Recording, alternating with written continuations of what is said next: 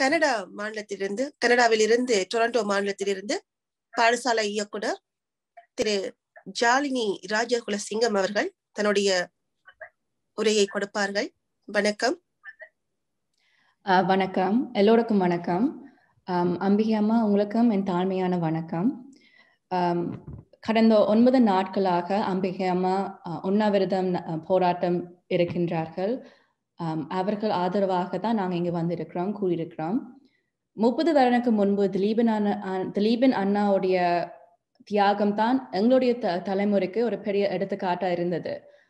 அவருடைய தியாகம் மூலமாத்தான் எங்களுக்கு ஈழத்துல நடக்கிற அவலங்கள், அடக்குமுறை பற்றி அறிந்தோம். இலங்கை சுதந்திரம் அறிந்த நாளிலிருந்து இன்று வரை இன்னும் தான் மக்களுக்கு ஒரு தீர்வு கிடைக்கவில்லை. அம்பிகை அம்மா, உங்களுடைய போராட்டத்தை பற்றி கேட்கும் போது எனக்கு சரியான பெருமையாக இருந்தது. உங்களுடைய தலைமுறை பார்த்துத்தான் எங்களுடைய தலைமுறை இன்னும் வேகமாக நாங்கள் போராட வேண்டும், சேர்ந்து செயல்பட வேண்டும் என்று யோசிக்க வைக்குது.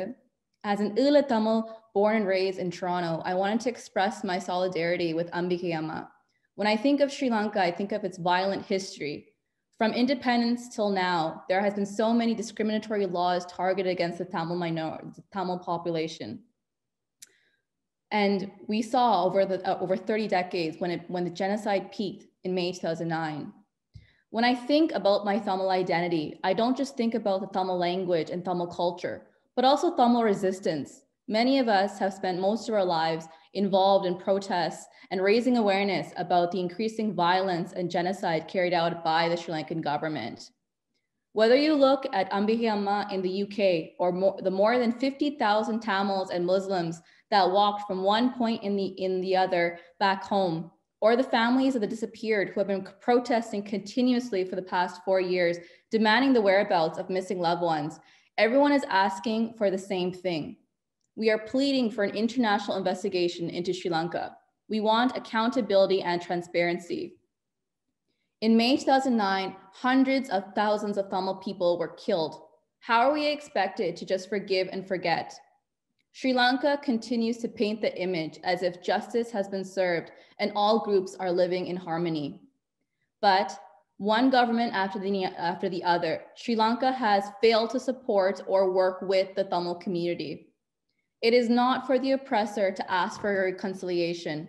It is not for the oppressor to ask us to forget. Calls to action must be victim-centered.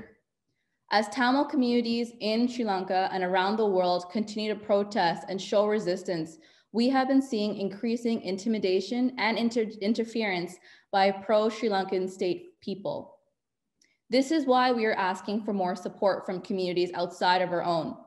Regardless of where we are from, whether from the diaspora or within Ulam, we are all asking for the same thing. We want justice and accountability from Sri Lanka and a fair international investigation into it. Nandri Vanakkam.